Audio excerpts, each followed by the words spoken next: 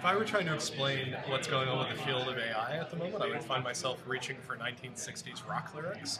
There's something happening here when it is ain't exactly clear. And here's a room full of very smart people who know that this is a field that we have to be paying closer attention to, but aren't quite sure what we need to be paying close attention to. Part of this comes from the fact that we don't quite know what the job of AI is. If AI's job is to complement human intelligence, we have one set of questions. If AI's job is to replace human intelligence, we have an entirely different set of questions. We also have questions like news quality and quote-unquote fake news, where we can't decide whether this is an AI problem or a human problem or something else. So this is what happens when you play with a really early field. You have people playing with hypotheticals. You have real news come out that sort of destroys some of the hypotheticals and reinforces other ones.